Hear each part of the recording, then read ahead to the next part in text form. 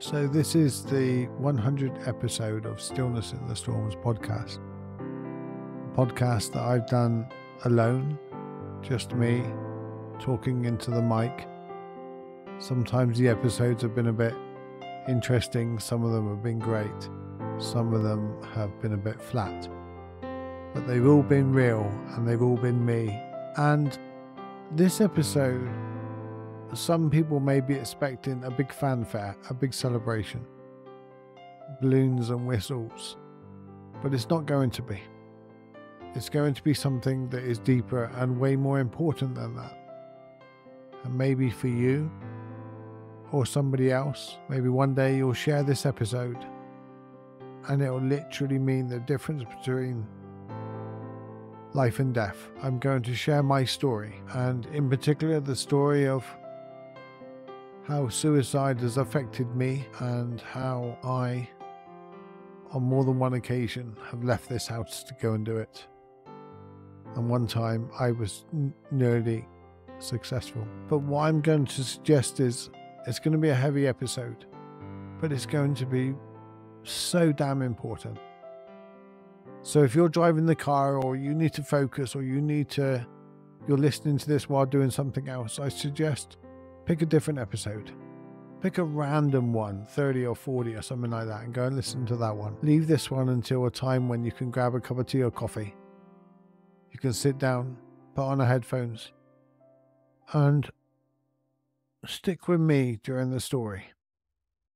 Because it's important. It's not a morbid, it's a story of ups and downs, but ultimately successes, and the importance and why I'm doing this and why it's so important to me. I'm now 50 years old, and to you, if you ever think about taking your life, or to you, if you've ever had a friend that might consider it, or to you, if you have ups and downs in life, basically my message is to any human, because humans suffer.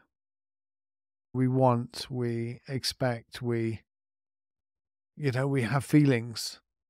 To not suffer is to not have feelings. And we spend our lives trying to suppress them in some way or try to come to terms with them. This episode is exactly 32 years to September the 1st, 1991, that I broke my neck and ended up severely paralyzed in a wheelchair as I am today. I don't feel anything from my nipples down. It's the easiest way to explain it. I don't feel anything from just above my elbows down. My hands are paralyzed. If someone chopped my finger off and used it to, get into the bank vault like they do in the movies, I wouldn't bat an eyelid. Especially if I didn't see them do it. I don't feel my hands. I don't feel anything. It might affect my body a little bit. I might bleed out. But joking aside, I often see children, whenever I say that, children dig their nails into my hand, and I always pretend I'm not watching, but they're fascinated by it. But 32 years ago, September the 1st, 10:31, because I looked at my watch before I dived into the pool and broke my neck. But I want to back up. I want to back up just a few months, because it was one of the hardest summers, the Christmas before.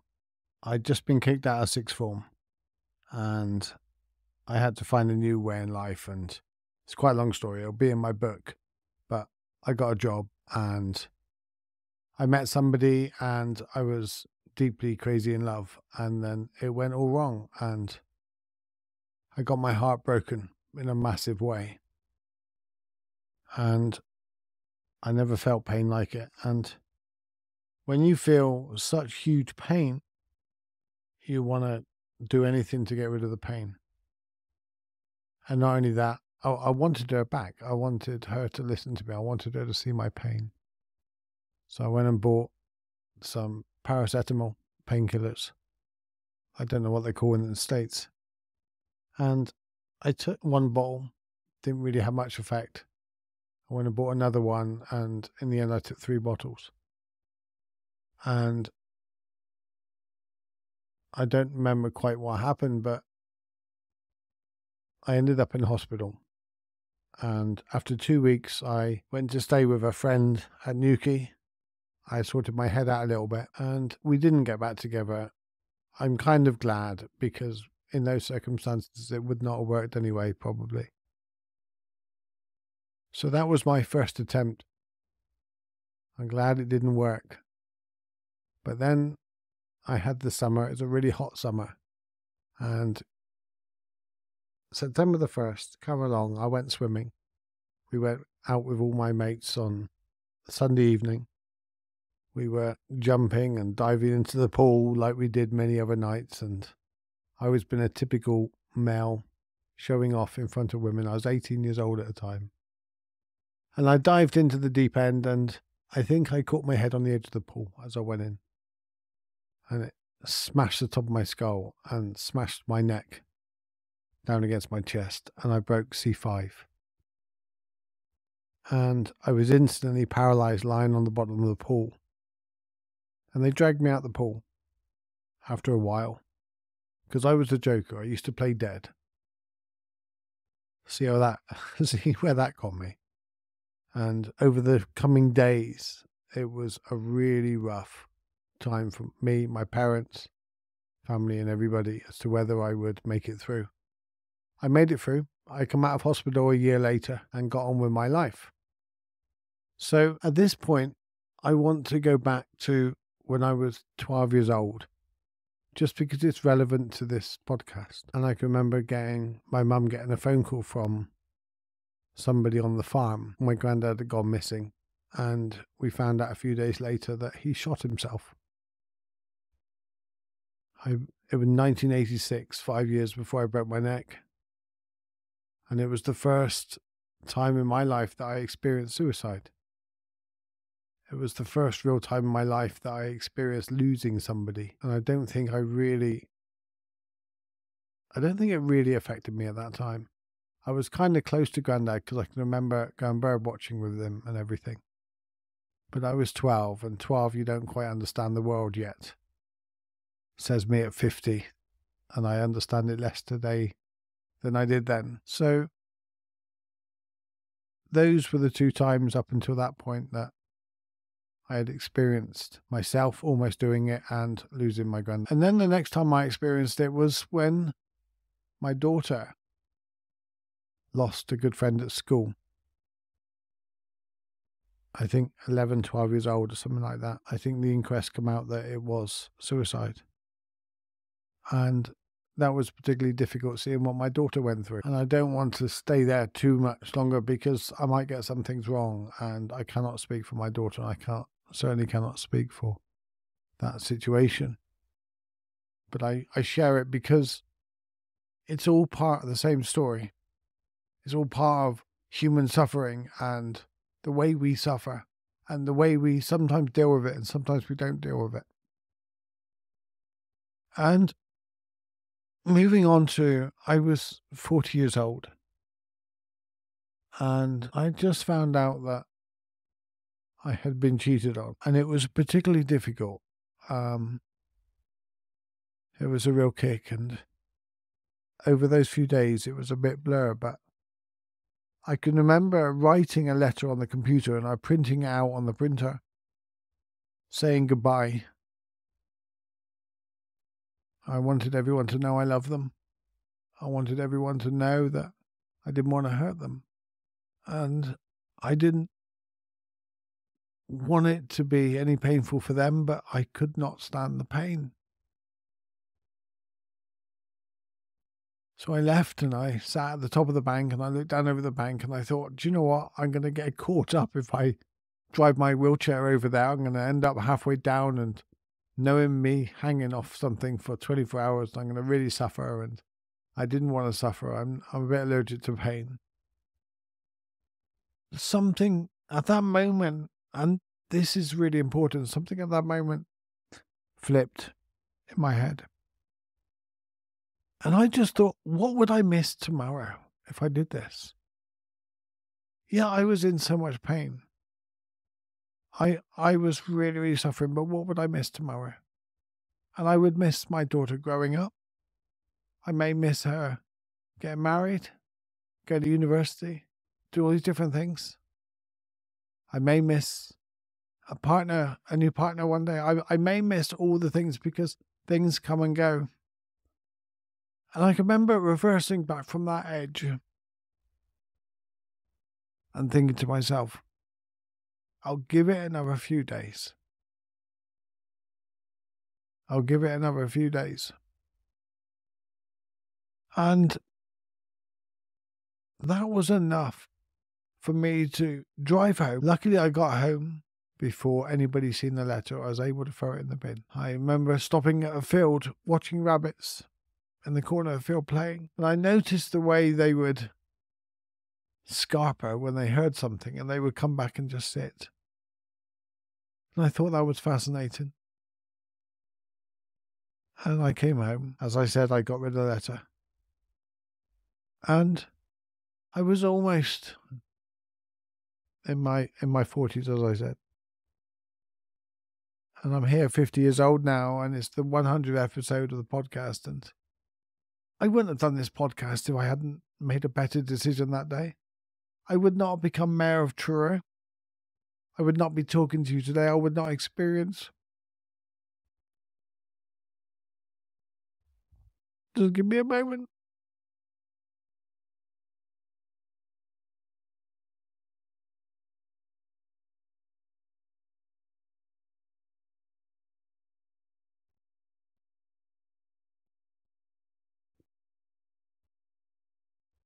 I would not have experienced my daughter having her first daughter.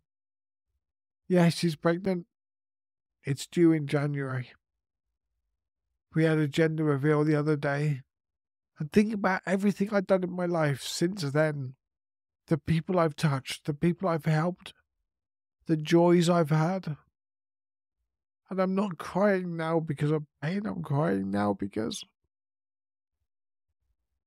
the joy in living does outweigh the pain that comes up sometimes.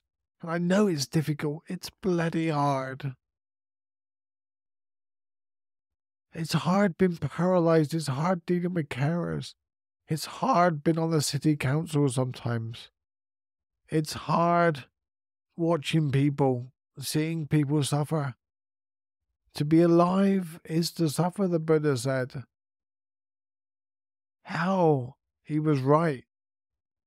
3,500 years ago, we're still not getting to grips with this shit yet. Because we're human. And I want to move to some stats. Just very briefly. Men between 45 and 65 have the highest rate of suicide. Men overall are 3 times more likely to commit suicide than women. 74% of all suicides in the UK involve men. And the reasons they say is men look for the more lethal means, such as firearms. Men don't talk about their feelings. When men are anxious and depressed, it comes over as anger or irritability.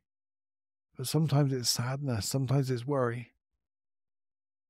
Middle-aged men experience a range of stressors from financial difficulties, job loss, relationships, and health issues. They also sometimes lose parts of their family and things break up. Relationship changes. They may realize middle age that they didn't achieve what they wanted to achieve.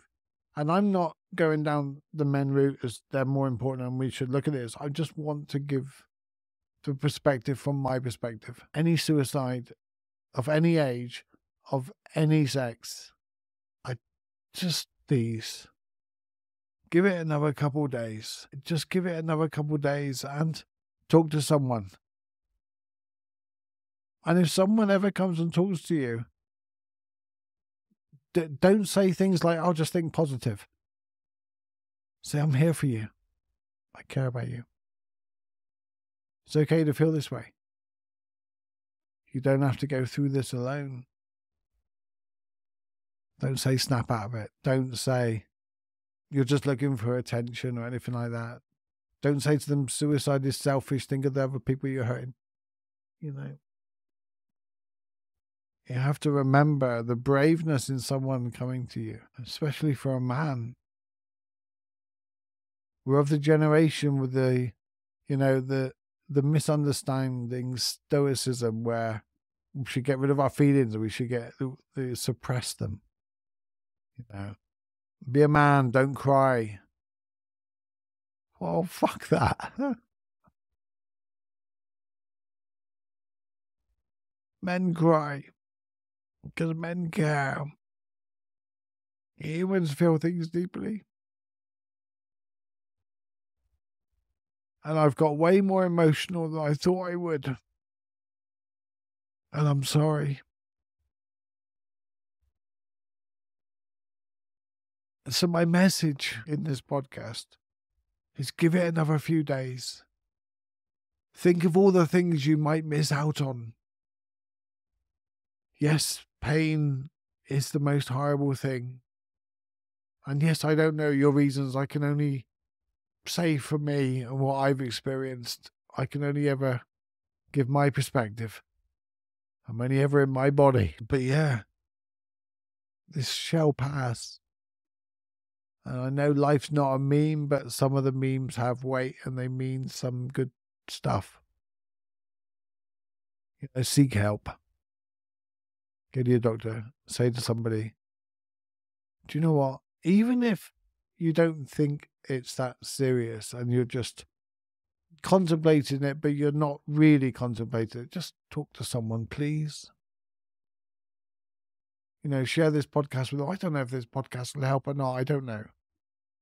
But I would not have done so much cool stuff if I drove down that bank that day. Or I was successful when I was 17 years old. If those pills had killed me, imagine all the things I would have missed out on. And yes, it was the most awful times of my life, and I would not want to go back through them even for a millisecond. But the point is, you may think that it'll end all suffering, it'll do all these things, but it'll also end the possibility of all the joys that may come in your life.